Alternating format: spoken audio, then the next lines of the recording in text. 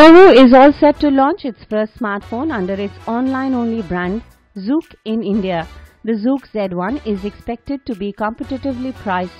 It costs RMB 1,799 in China, which converts to around Rs 18,200. The smartphone offers a 5.5-inch Full HD display and comes in a metal frame. There is a fingerprint scanner integrated with the home button at the front and has a USB Type-C port.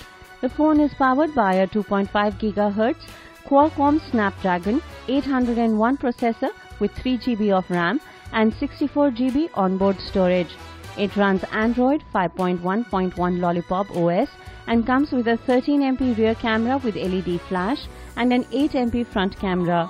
With support for 4G networks, the device is powered by a 4100 mAh battery.